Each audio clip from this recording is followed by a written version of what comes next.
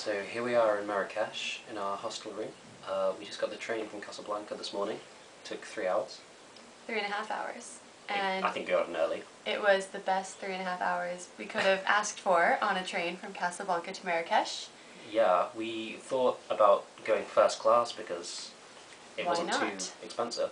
But I said, nah, let's go second class, let's save money. I'm so glad we did because in our cabin we met 3 very interesting people. Yes. Well, there are 4 people in our cabin, but the mother didn't speak French, so we had no way to communicate. But there are 2 girls our age, who live in Fez, and they were fabulous. And then we met a very, very talkative and Fascinating old man. Yes. He was 82, he was an engineer, he lived in Rabat.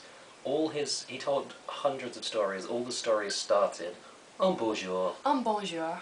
And at the end of the story, the person he was talking about was excessivement riche.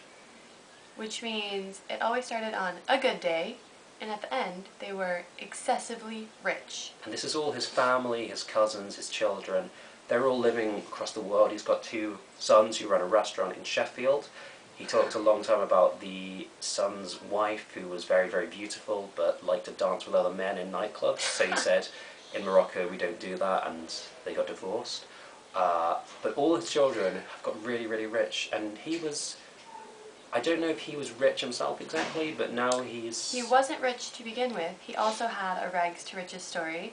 And he wasn't rich to begin with, but in school, the minister of something picked him, and then he worked with the minister as he was going through school, and then he just became very popular as an engineer. Now he's got loads of friends who are ministers. Well, now he doesn't because they're all dead. Dying. But he made friends with all the ministers, the Minister of Agriculture, the Minister of Public Works, ministers for absolutely everything you can think of. And he was great, but he also occasionally said really misogynist things like, all women just want money.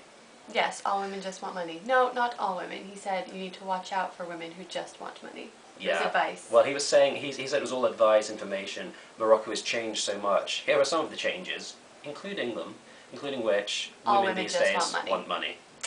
And he also told me that at 24, it is time to start finding a husband and be married. And I said, yeah. And then just let that go. He asked us if we were brother and sister, despite the fact that Krista is American, and told him. Krister.